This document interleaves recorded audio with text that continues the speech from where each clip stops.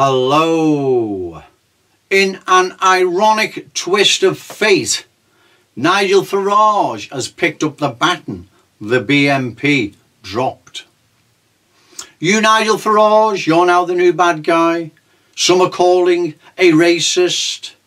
You're now the guy that's taken on the liberal elite political class, mass media. You're the new bad guy.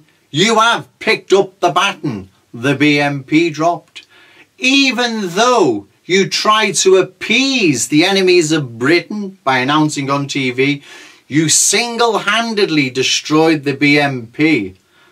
Hasn't made them leave you alone, has it? How naive, Mr. Farage. Did you really believe if you joined in chorus with the enemies of Britain in attacking the BNP, they'd leave you alone? I hope you're learning watching these videos, Mr. Farage. I hope you really are. I'm sure you are, unlike Nick Griffin. In fact, the person who single-handedly destroyed the BNP was Nick Griffin. Not you, Mr. Farage. Nick Griffin. He was warned for at least 5 years that, hope not, hate agents Adam Walker, Clive Jefferson and many others had infiltrated the BNP and were going to take it from him or bring it down. In the end, they took it from him. He handed over the most successful British nationalist party in history over to Hope Not Hate, and its two agents, Adam Walker and Clive Jefferson. But the only difference, Mr. Farage, between you and Nick Griffin and the BNP is you don't have the baggage. So they have to treat you with respect. You still command respect, so use that as best you can, because it's going to go, and I'll tell you why.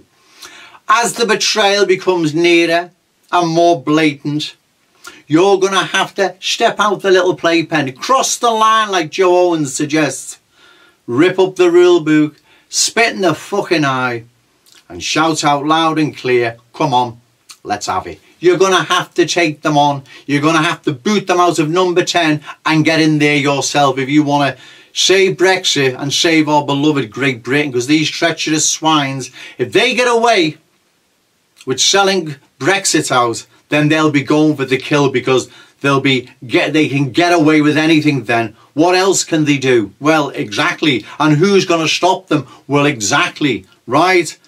We can't allow this to happen, because trust me, they will be going for the kill. Right? And in an ironic twist of fate, you have picked up the ban the BNP dropped. Even though you condemn the BNP in the false belief you'd be left alone. How ironic. Do you know what, Mr. Farage and other patriots watching this video? I was reading the Morning Star yesterday. The Morning Star up in arms. It's about Manny Shinwell, a Jewish Labour MP, far left, no doubt communist. Morning Star was saying the MI5 had him under surveillance and he was viewed as a security risk.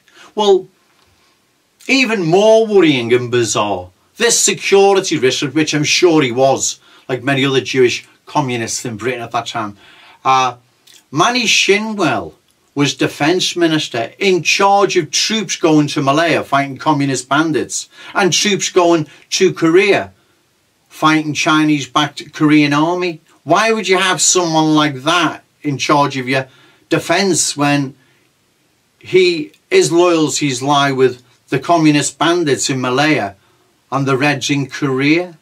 But my point being, why I've brought this up, is that the treachery stems from decades ago, Mr. Farage. The only difference now is these swines don't have to infiltrate anything. They don't have to send coded messages back to Moscow. They're doing it blatantly right in front of us, and they don't care. And if they get away with betraying Brexit, then they'll be going for the kill, trust me. So in an ironic twist of fate, Mr. Farage, you've picked up the baton the BNP dropped. Okay, thank you.